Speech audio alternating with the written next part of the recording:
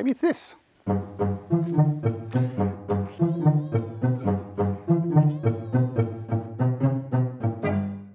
Well, in that little scenario, when did I do the most work? If you thought it was about trying to move this trailer, you're wrong. The most work I did was picking this up. Huh? That seems weird, doesn't it? Well, today I'm going to be talking about work, energy, and the work-energy theorem.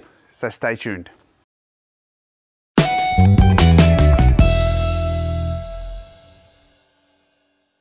In physics, when we talk about work, we need to achieve something. So in both cases, I'm applying forces. Forces to my trailer and forces to lift up this branch. But in only lifting up the branch did I actually achieve something. In this case, I lifted it up. I raised what we call its gravitational potential energy. In other words, I had an outcome. And that is in essence what work is in physics. You apply a force, but you cause a change in the object. It means it causes a displacement. It means it could cause a change in its velocity. It could mean a change in its position relative to a gravitational field. So that in essence is work. So let's look at that a little bit more closely. So let's start simply where we look at an object where we're going to apply a force and cause its displacement. So in this case, I'm applying a force, and if I apply the force strong enough, I'm going to cause a displacement, like so. Now in that case, I'm actually putting energy into the system. In other words, I'm putting work into the trailer, and I'm doing the work. That's the language we use. And in this case, my force that I'm applying is in the same direction as the displacement. And that is essence what work is. It's the force multiplied by the displacement as long as the two are parallel to each other. If I, for example, try to move the trailer like this, then only the horizontal component is going to give me the work that is required, which means I'm going to have to apply a lot greater force in this angle in order to cause the trailer to move. So if I pull along this, I can pull the trailer, but I can tell you straight away that the force is considerably more than I have to cause the same displacement. So what is actually the value of the work done when we are pulling this at an angle? Well, the force that we require is only the horizontal component, so therefore the force that is actually doing the work is F, which is the force along here, multiplied by the cos of the angle here. That multiplied by my displacement of my trailer will give me the amount of work done. And therefore, that's the energy I'm putting into the system. That is why the unit for work is the joule, the same unit that we use for energy. So in essence, when you do work, you're usually putting energy into the system or taking energy out of the system. By moving, in this case, my trailer, I am causing a displacement, and therefore I'm changing the object's energy. Now, as you notice, as I return it, I'm slowing it down, and now the displacement is in the opposite direction. And so what we do here is that because my force is in this direction, but my displacement is in that direction, my work in this case is a negative value. So if a value is negative in terms of work done, it means that the force and the displacement, although they are parallel, they are in opposite directions. Now, what would happen if I needed to move the trailer at this angle? Well, it's pretty clear. In order for this force to be big enough to accommodate moving my trailer, I'm going to have to require a lot of force. So if I do this, it's quite difficult. And in fact, almost too difficult. So in this case, the trailer is not moving, which means that I have done no work because there's no displacement. And that's an important critical point, that if there's no displacement, you aren't putting work into the system. You're not changing the object's potential energy, you're not changing the object's kinetic energy, you're not changing anything, and so no work is done. So now let's see how work and energy are related in what's often referred to as our work-energy theorem. So let's first start off with the concept of potential energy. I'm going to take my car and I'm going to lift it up. In other words, I'm applying a force in that direction and its displacement is in that direction. Now, all of a sudden, I have an increase in stored energy, which referred to potential energy, but in this case, it's a gravitational potential energy. So how much energy did I change it by? I increased its gravitational potential energy. Well, the force I applied is its weight, so that's mg, and the displacement is its height. So now what we have is gravitational potential energy, or at least the change thereof, is equal to mgh. So now you see that the work, Fs, is equal to mgh. And of course, if I lower it, it's going to be negative. I have a drop in gravitational potential energy. Again, I'm applying a force in that direction, but my displacement is in that direction. So I have negative work and I have a drop in gravitational potential energy. Now see what we talk about in terms of kinetic energy. Now kinetic energy is where we talk about a change in its energy in terms of its motion. So kinetic energy is moving energy. And so how do we see that? Well, here's my car and I'm going to apply a force and cause it to have a displacement over that time. Well, my car has increased in velocity. It started at 0 and ended up with another velocity.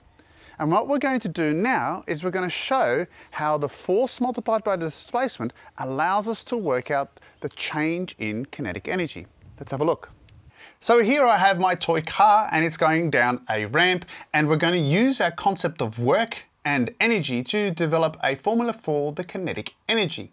In other words, by combining Newton's second law, our understanding of work, and also an equation of motion, we're going to actually determine the actual mathematical relationship of the kinetic energy in connection to its mass and also its velocity.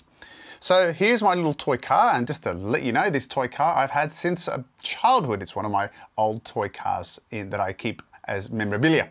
And the car, of course, rolls down the ramp like so, starting at initial velocity of 0 and ending up with some sort of non-zero velocity. So let's label those things on our table. So we have our initial velocity here, which is in our case 0, but it can also be a non-zero value. And then we have my final velocity down the bottom.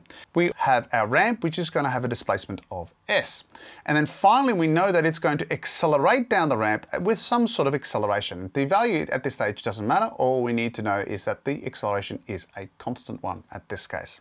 So as I said, we're going to combine a couple of things for the work energy theorem. The first one is Newton's second law. The second one is our work, of course, is equal to the force multiplied by the displacement. And we need to find some way of connecting the energy transformation that's occurring here by ways in connecting to its velocity. So what we need to do is then combine an equation of motion. And the equation of motion I'm going to be using is v squared is equal to u squared plus 2as. When we combine those two formulas together, we're going to get our work is equal to simply our force, which of course is m multiplied by a multiplied by my displacement. So we get MAS.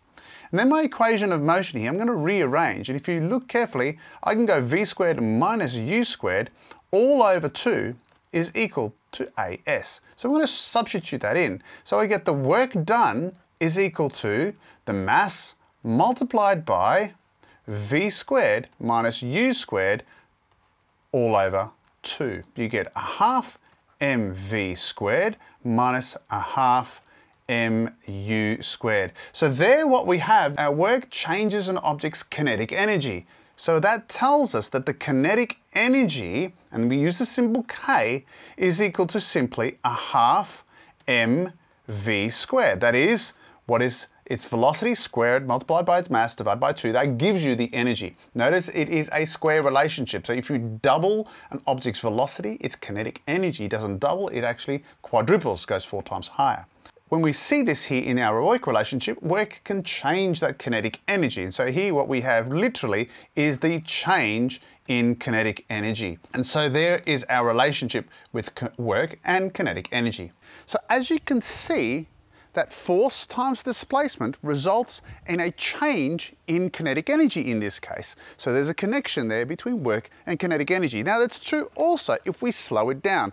In this case, the change in kinetic energy is actually a negative value, so my work is negative because let's say if the car's already moving and I'm applying a force in the opposite direction, and then as a result, I'm going to slow it down, I'm going to change its kinetic energy and it's going to be a negative value. So now let's put this all together. You will now see that I now have a ramp that is now sloping. And so what I'm going to do is going to put all those things together. First of all, let's look at it from this perspective. Let's say I've got my car down here and I'm going to push it up the ramp. Well, what am I doing? I'm increasing its potential energy. It's moving higher. But the change in potential energy is equal to the force times the displacement. So this force is actually reasonably weak as long as my displacement is reasonably long, which it is.